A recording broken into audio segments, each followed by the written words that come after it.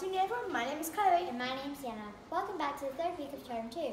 I hope all children have had a great start with the reading challenge and everyone will be going to the ACE party in the Sasha. In other news, well done to the amazing science projects that were shown on Science Day and some eye-catching ideas and great experiments. Looking good, feeling great is the quote of the week.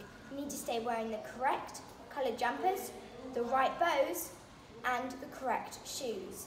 This is the correct bow. And this is the incorrect bow. If any parents would like to help picking up dog poo at Sports City, please contact us for more information. Good luck in the cross-country relays on Wednesday for the 5 and 6 and Thursday for the 3 and 4s. Well done to all netballers yesterday. A great win to Year 5 against the A team, 3-2, and the B team, 2-0. And the Year 6's great win against the A team, who drew 2-2, and the B team, 6-0. Well done to all the parents that helped out with the FS2 phonics workshop.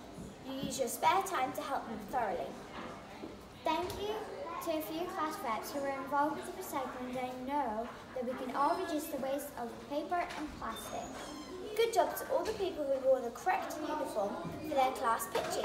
Massive smiles across everyone's faces in their class, sibling and single photos.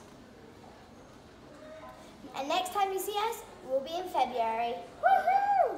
Well, that's all from us at the VHPS studio. Have a wonderful wonderful weekend in the sun. Bye!